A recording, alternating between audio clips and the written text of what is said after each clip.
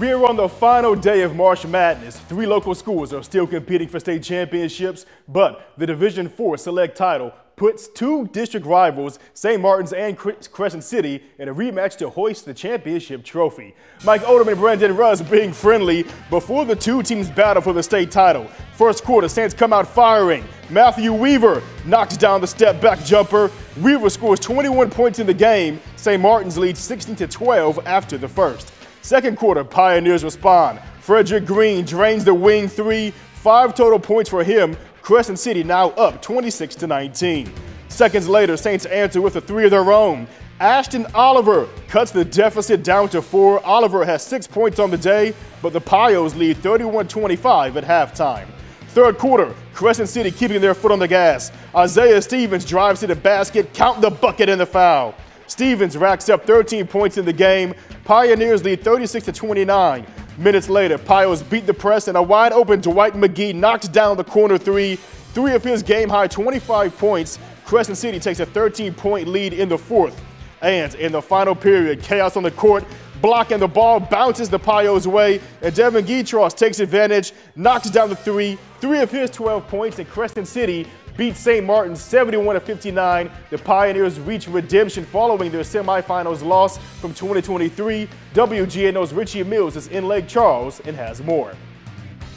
January 30th, Crescent City defeated St. Martin's to win the District 10-1A title. 39 days later, the Pios overcome early foul trouble to win the rematch in the Division IV Select State Championship game.